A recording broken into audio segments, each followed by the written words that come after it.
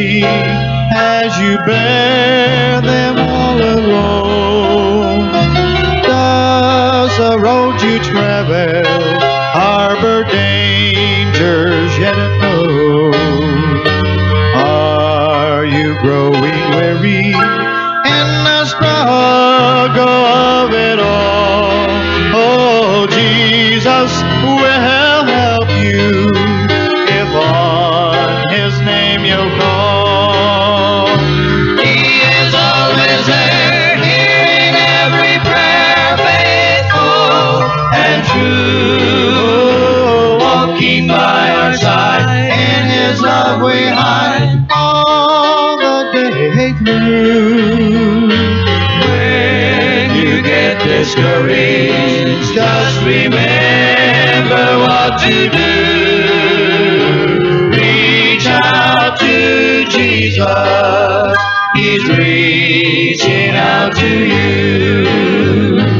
Is the life you're living filled with sorrow and despair? And does the future press you with its worry and its care?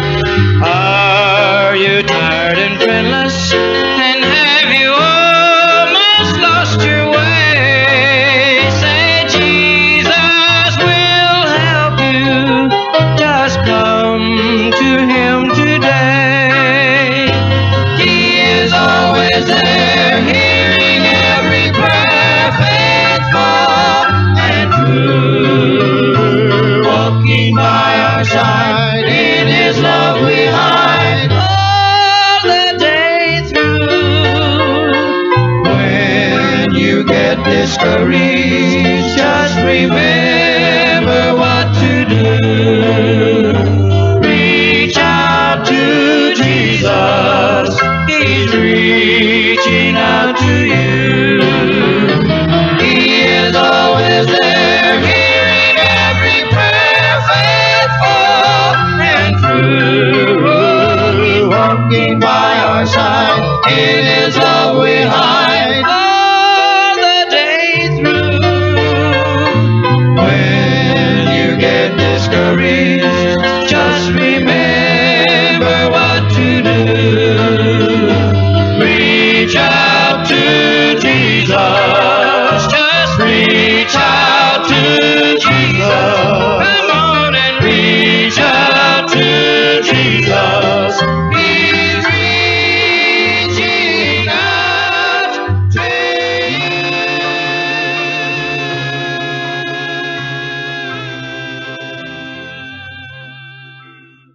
Prayer has been always one of the great keynotes of accomplishment in the spiritual realm. And through the years, it has been the men of prayer that have been outstanding in accomplishment for the cause of righteousness and for the cause of God and the kingdom of God through Jesus Christ. And of course, this prayer has been the kind of prayer that is strong and desperate. Intercessory prayer, the kind of talking with the Lord that holds fast, perseveres, and continues to knock. In fact, we are taught by Jesus that seek and ye shall find, knock and the door shall be opened unto you, ask and it shall be given. This is one of the great truths of the New Testament, and the theme and the thread of this truth is woven into the fabric of the revelation of Jesus Christ and His kingdom. This matter of desperation in prayer always brings God on the scene.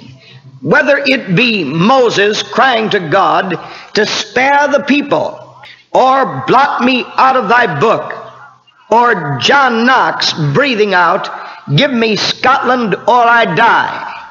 The element of desperation must be present. Long time ago, one of God's great prophets, Elijah, knew the secret that could unlock the heavens. He possessed the sacred formula by which God's power was unleashed in flaming fire.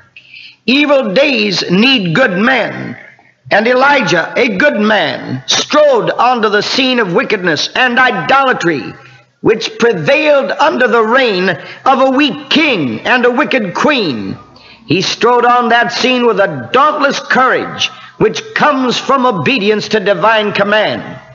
Elijah challenged Ahab and Jezebel and all their idol-worshiping followers to meet on Mount Carmel. Here it was to be decided that the God that answered by fire, let him be God. Under the scorching sun, high up the slopes of Mount Carmel, with the shimmering sun-bleached plain below, the prophets of Baal raised their wild, agonizing cries to a God that was deaf. As the day wore on, their pleas became more excited. Their voices became hoarse.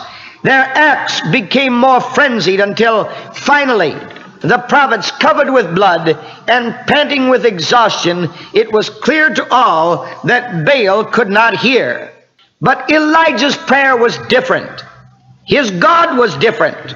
But after a simple, earnest prayer, 63 words long, fire flashed from the skies, crackled on the altar, licked up the water, consumed the sacrifice, and demonstrated to a startled congregation that the Lord, He is God. What divine power did that lone prophet possess? You see, Elijah's prayer had its foundations deep in some basic spiritual principles, which the Lord always honors. His prayer was a cry of desperation. All true prayer possesses that element. That is the heart attitude that moves the heart of God. How tragic that this is the element which so often is lacking in prayers today. Desperation cries always bring God on the scene. Peter's cry was desperate, Lord, save me. The publican's prayer was desperate, God be merciful to me, a sinner. Whether it be Moses crying to God to spare the people, or else, blot me out of thy book, or John Knox breathing out, give me Scotland or I die, that same element of desperation must be present. And from the days of John the Baptist until now, the kingdom of heaven suffereth violence, and the violent take it by force. You see, our need is desperate, for this is a desperate time. Substitutes will not meet our need any more than they could kindle fires upon Elijah's altar. But the nation was saved because one man was desperate enough to cry unto the Lord Most High. And today the church can feel the rapture of heaven's flames if Christians can be moved to desperate intercession. Elijah's prayer was prompted by a sense of God-given responsibility. His challenge to the prophets of Baal was not cheap showmanship. His daring is explained by these words, as the Lord of hosts liveth, before whom I stand. This is the thing that gives a man courage to face wicked kings and treacherous priests. This is the thing that dulls the glamour of this vain world's golden store and gives a man fortitude to stand as God's servant, whatever the personal cost may be. What a responsibility is ours. Ours is the task of keeping spiritual values alive in an age of materialism. Ours is the task of keeping a vital sense of God upon the church. Ours is the task of redeeming men from the power and practice of sin until they can become bearers of gospel light wherever they go. Should not a responsibility such as this drive us to our knees with a soul-consuming burden? Elijah's prayer was a result of a passion to make God known.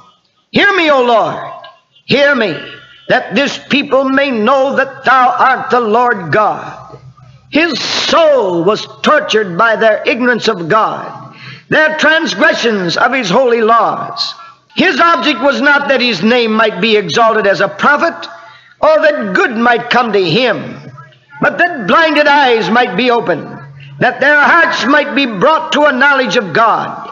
A passion such as this gives a daring that borders on audacity.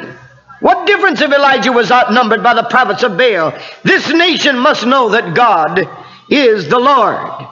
Such burning zeal to make the Lord known to others will give the people of God boldness at the throne of grace. Such a pure, unselfish passion to see the light of knowledge of Christ break through to men will rid us of our caution, our indolence, our inferiorities, and our cowardice.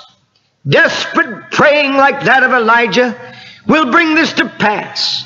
Praying that is prompted by a sense of God-given responsibility to Christ and lost souls will accomplish it. Petitions wrung from the hearts of Christians whose soul-consuming passion is to make Christ known will bring an answer from Elijah's God. And mark it well, importunity is an element in prevailing prayer. There are some things we cannot receive from God unless we pray with insistency and importunity. And I urge you, in the name of the Lord, to bruise your knuckles on God's door. Let me bring to you a scriptural passage. In the book of Mark, 9th chapter, the story is told of a situation where a man brought unto the Lord a son which had a dumb spirit. Wheresoever he taketh him, he teareth him. He foameth and gnasheth with his teeth, and pineth away. And I spake to thy disciples that they should cast him out, and they could not. And in this very remarkable story, the Lord steps into the breach, and then, as he does, he casts out this spirit of Satan, and it declares to the disciples the wonderful power that was manifest in the person of Christ. When he was come into their house, this is Mark 9:28 and 29, his disciples asked him privately, why could not we cast him out? And he said unto them, this kind can come forth by nothing but by prayer and fasting. And there it is, friend, interwoven into the thread of the truth that is constantly demonstrated in the verbiage of the Bible, that there's power in prayer. But where in all the world are we going to get prayer that will do all that? The kind that Daniel offered, which shook the Babylonian Empire from one end to another, bringing Almighty God into his rightful preeminence. The kind that Nehemiah offered, which set rulers running after him with men, money, and materials to help rebuild the walls of ruined Jerusalem. It was the Lord himself who inspired the prayer of Nehemiah, the prayer that made Jerusalem a new city. He drove his servant to his knees by the burden of a great concern for ruined Jerusalem. This is the way God works. And will God give this kind of prayer today? And I answer yes. Through the Holy Spirit, the Lord can give us the hurricane kind of prayers that make things move when nothing else can make them move. And I'd like to add here, the Lord save us from turning these wheels by our own efforts. You see, it cannot be done. Let us ask the Lord for the kind of praying, prayer straight from God to strengthen all who are weak, to straighten out every tangle, to meet every need. When we offer his prayer as put into our spirits, there will be no such thing as unanswered prayer. Every prayer will be as mighty as God because his nature will be in them. The difficulties we face at the present time will vanish. We shall not speak as if God were bankrupt. The Lord will then be seen in our lives. His power will flow through us in flood tides of blessings to others.